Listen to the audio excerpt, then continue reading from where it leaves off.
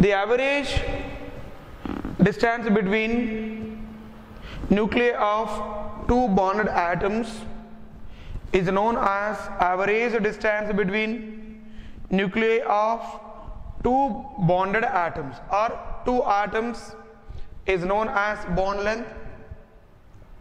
It is represented by angstroms, nanometers, centimeters, etc.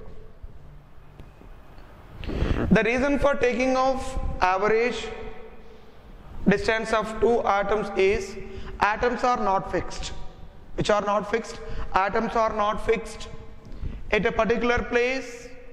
At a particular place, these are oscillated, rotated from its main path. From its main path. So that is the reason why we should take which one? Average distance. Which distance? Average distance. So in covalent molecules, bond length equals to sum of the radii of bonded atom. What is that? Sum of the radii of bonded atoms.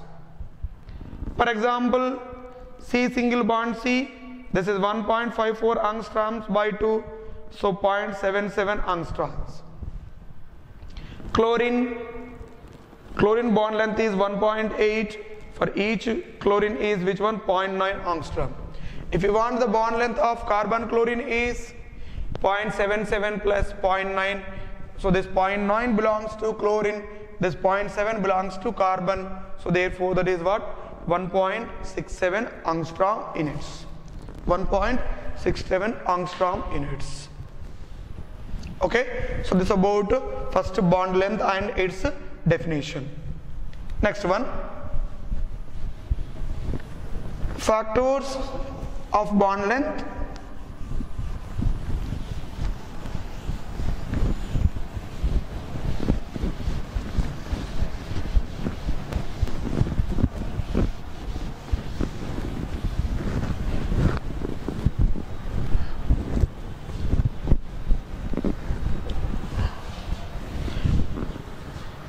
Number one is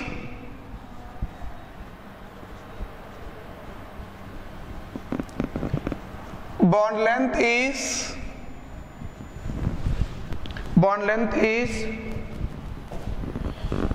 length is independent of physical state of compound.